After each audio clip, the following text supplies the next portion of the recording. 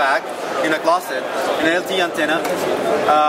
And then from that antenna we have another piece called the Inode B, which is like the processing server for the radio, for the antenna.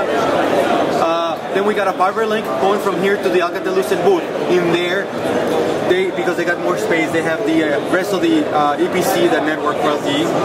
That is connected itself to an IMS core, and then itself is connected to an IMS application server that supports the client. So I'm going through all this discussion because what I'm going to be doing is I'm going to be using an IMS client, goes through LTE for the air interface, and then goes through the IMS for the service. Okay. All right? Correct. So we have a speed dial to make it easier for demos. This is number 3.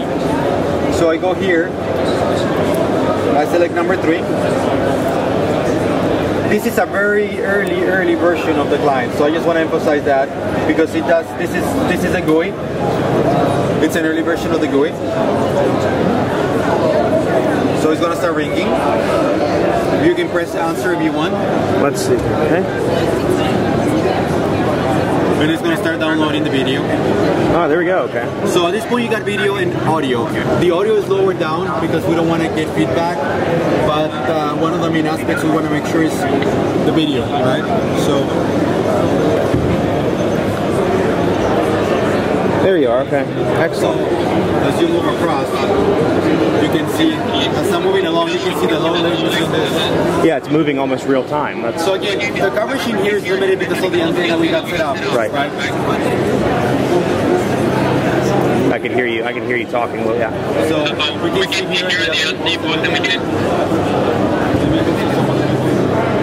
There we go. You can see yourself, right? See. Yep. Perfect.